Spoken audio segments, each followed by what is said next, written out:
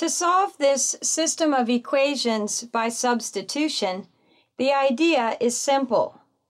Since our first equation tells us that y equals 3x plus 2, this means that we can substitute a 3x plus 2 in for the y in our second equation.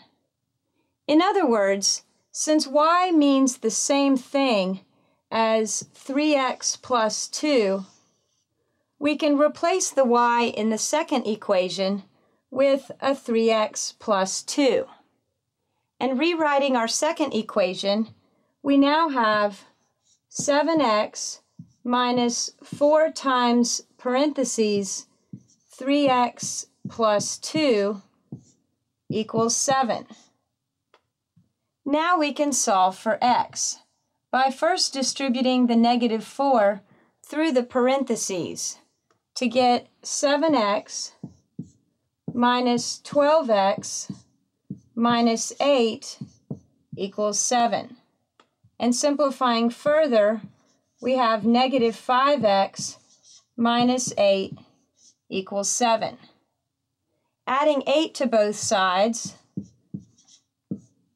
gives us negative 5x equals 15. And dividing both sides by negative 5, we find that x equals negative 3.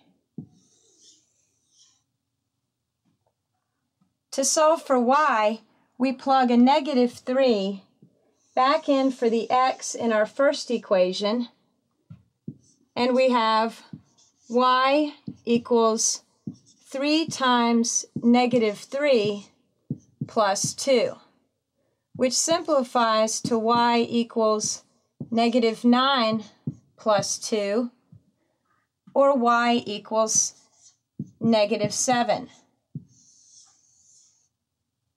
Since x equals negative 3 and y equals negative 7, our solution is the ordered pair negative 3, negative 7.